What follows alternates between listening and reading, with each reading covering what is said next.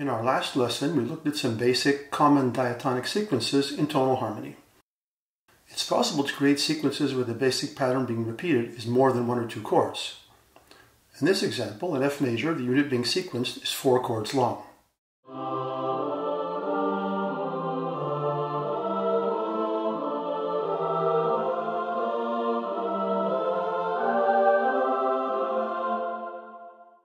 Note that in all our examples, the inevitable diminished chords that arrive on certain degrees of the scale are treated with the same voice leading as the major and minor chords. It's as though the repeated pattern takes precedence over some of the local voice leading conventions.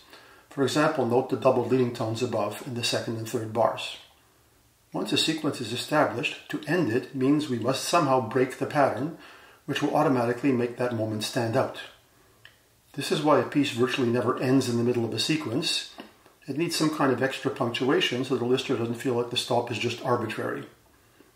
If we wanted to end the preceding example after this sequence, we would add something like this, at a minimum.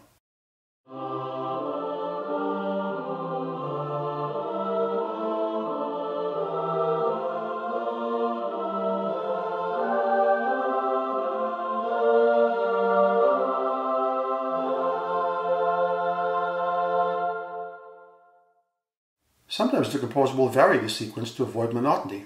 One way to do this is using invertible counterpoint, where the composer exchanges the parts during the repetition, thereby varying the surface. In this example, from Beethoven's Sonata Opus 26, the hands exchange parts in the third bar. The sequence is still very audible, but the surface has changed.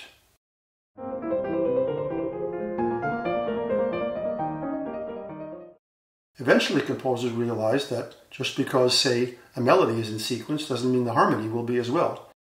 Here's the beginning of Mozart's Symphony in G minor, K550. I've reduced the harmony from arpeggio figuration to block chords. The melody from measure 1 to the middle of measure 5 is then sequenced a step down in the following bars. But the harmony makes a circular progression. There's no harmonic sequence at all.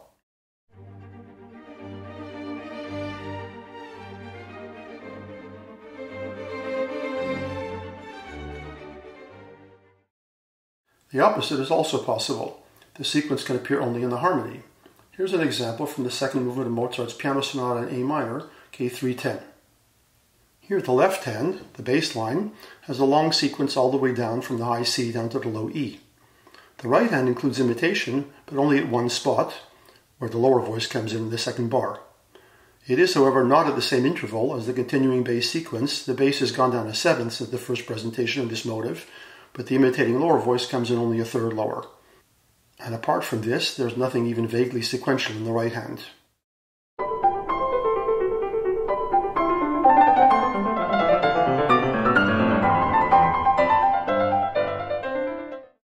So, sequences can include many different levels of repetition, from the simplest, most literal, to richer and more complex versions involving changes of texture, melody, and harmony.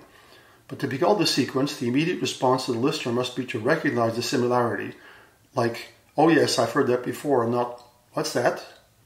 As so often in music, everything lies in achieving the right degree of contrast. Too little is boring, and too much is incoherent.